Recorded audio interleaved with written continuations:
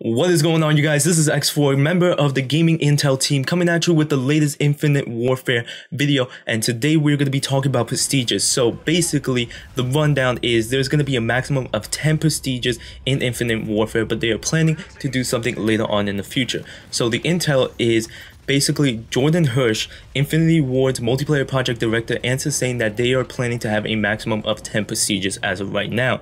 He said that the prestige system as it stands is pretty similar to what players have seen in the past and experienced. So as you prestige, you unlock a prestige token and be able to bring over with you one item that normally be gated via the player rank. Maximum prestige right now that we're running is 10. That subject is changed based on how things is going to go in the future. We can adjust our experience curve, and we want that experience to be good for pretty much everybody.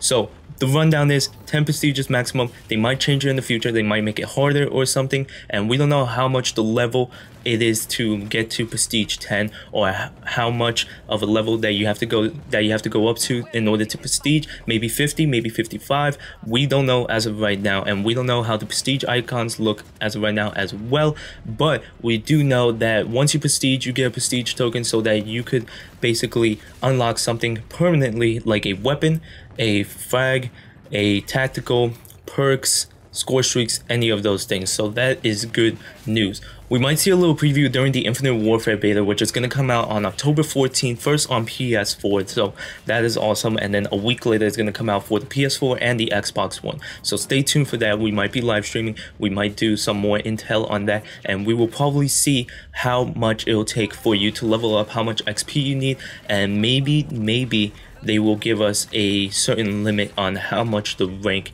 how much the level is. Basically, for Black Ops 3, it was 49, but we now know that you have to go up to 55 in order to prestige. Maybe they won't give us a limit. Maybe we could go a little bit further. Maybe we could actually prestige once, and then they'll show us a little preview. We can see a little bit of the icons, even though the icons for non-prestiges are usually the same. So there you guys have it. Hope you guys enjoyed this video. The link to the article is going to be down in the description below. Gaming Intel once again. Hope you guys enjoyed this video. Follow us on YouTube, Twitter, and Facebook.